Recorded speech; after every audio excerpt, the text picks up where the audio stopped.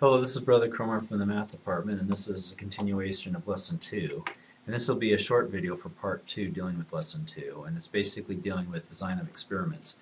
There's a few vocabulary terms that you should understand about design of experiments. First of all, what are the subjects? The subjects are basically the persons or objects in the study.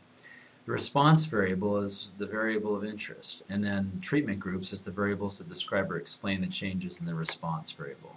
So for instance, if you wanted to check to see if a vaccination was working, you can take the vaccination and compare it to placebo and say you want to try it out on American children. The subjects in this case are the American children. The response variable could be did the vaccination work or not after a, say, 6 to 12 month period? Is there a greater percentage in the control versus the treatment group in terms of the people who are children who have the disease? And the treatment group is basically the control group as well as the vaccination group.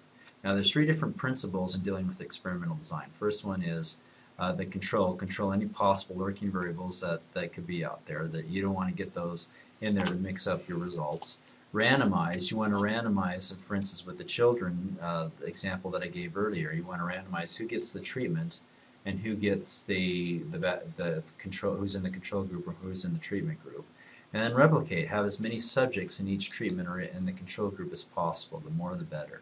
Now the example, the Dr. Salk, where he invented the polio vaccination, this is a classic case of how to do a design experiment. He did a double-blind study where he had a placebo group, where he randomly chose a bunch of children, one to go to the vaccination group to get the polio vaccination, the other to take the placebo.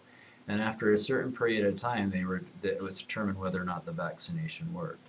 And so after a period of time, it was determined overwhelmingly that the incidence of polio were much less in the vaccination group versus the control group, and so the vaccination worked. So this is a classic case of design experiment and how effective it can work, and how effective it can bless the lives of people. And that concludes Lesson 2 videos.